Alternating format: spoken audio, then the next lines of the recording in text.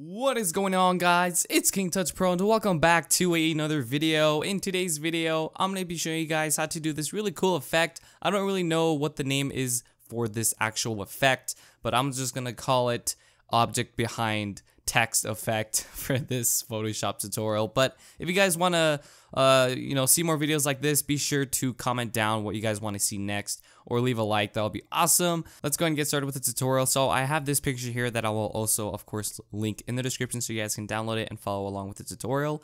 So right now it's 3000 by 2000, so it's a really big picture. Now, of course, you can always scale it. If you go over to image and then you go to canvas size, you can actually change the canvas size or the actual image size. So I'm gonna go to image size. For the width, we want to make sure that's on pixels, and I'm just gonna do 1920 by 1080, and that will just shrink it down. Now we're gonna go ahead and double click the background so we can move it around, I guess, and we're actually gonna scale this up. Okay, so I'm gonna move this up quite a bit just so we can focus on his feet. Now, for the font that I use is called Arial Black. That's mostly kind of standard for the actual font or for the actual logo of the Vans brand. But I'm gonna just scale this up. We're gonna make this into a smart object, and then we're gonna rasterize it. And to do that, it's very simple. All you gotta do is just, first of all, kind of scale it up so it has its maximum quality. And then from here, all you wanna do is just right click on the actual text, go to convert to smart object, and then right click again, and then go to rasterize layer to rasterize it. So now if you command click, it will only select the actual text and everything. Alright, so now once we have everything converted into a smart object and it has been rasterized, we want to go over to the lasso tool and we want to separate each letter, okay? So you can do whatever you want with them. So I'm going to do this one first. So I'm going to just select a rough cut of this, obviously the V, and then press Command J or Control J if you're on a PC, and then you want to go ahead and rename the layers so you know which ones are which. So we have this one here, and currently there's, you can't really see anything unless if you make this one visible or not. And so we're gonna do that for each single one. So carefully go around each letter and then Command J to make a copy. Make sure you're not on the V letter. So you want to do Vans and then do it again to make sure that you're actually selecting something. So now we have each single letter here, just like that. Cool. And then I'm gonna name this again A, and then you wanna do the same thing for each single one. So cool, you can see Vans, which is pretty cool. So now we have each single letter by itself, which is good. Now, of course, this one looks a little bit different. That's because I was just still messing around and playing with everything. But this is the more organized way. Alright, so once you've done that, you want to go ahead and hide all of these letters, of course. And you want to go ahead and make a copy of his actual feet. Just like we did with the letters, except we're going to actually crop out his feet with the pen tool or whatever tool you want to use to crop out the object. This could be a person, it could be whatever, it could be a car. Just go ahead and select the pen tool, which is P for the keyboard shortcut.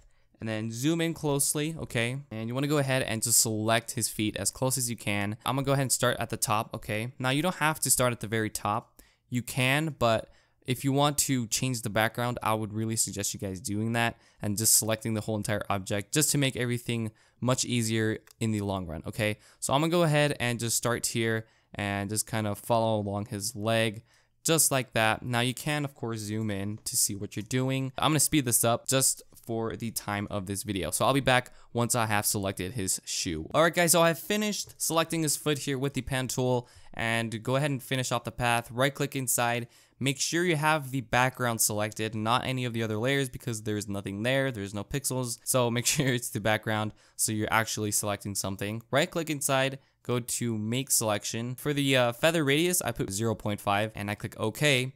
Same exact thing that we did with the other layers, except we want to go ahead and press Command J and Control J if you're on a PC. So that will make an exact copy of it. Want to go ahead and name this, you can name it left shoe or right shoe. From the way we're looking at it, I'm gonna just name it left shoe, just so you guys don't get confused. You want to do the same exact thing that we did with the shoe, selecting it, and we want to make a copy of this again. So I'll come back once I have finished selecting his foot.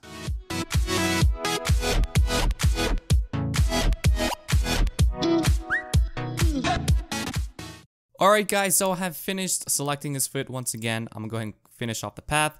I want to make sure that we have the background selected. Right click, make selection. Everything should be the same, so just click OK.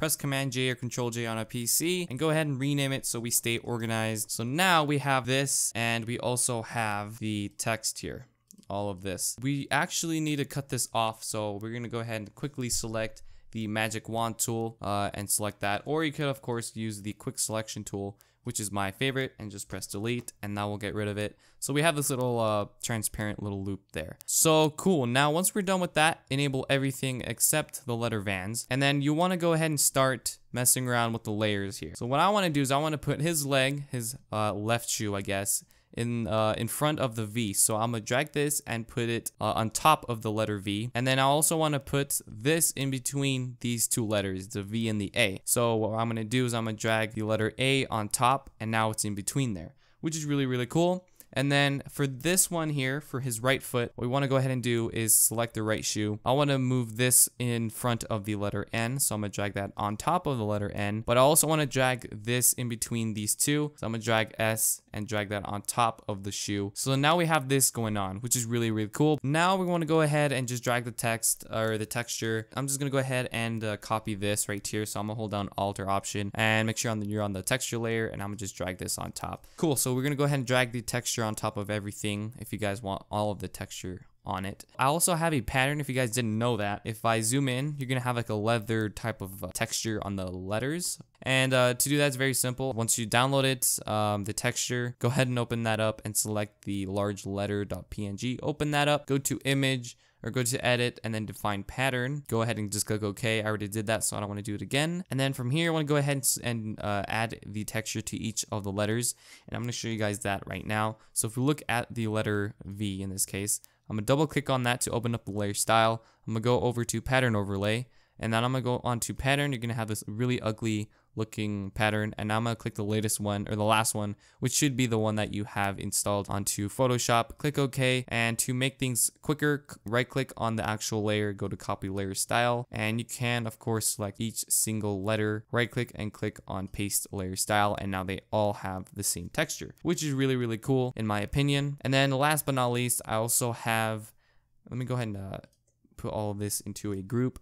I'm gonna name this text just like so, and then the background, I just went on to the actions, and these are the Shutter Pulse free actions. I'll look that up so you guys can download it as well. And I just added the warm cinema. Make sure you have the background selected, the background picture. Push the play button to add the action on there.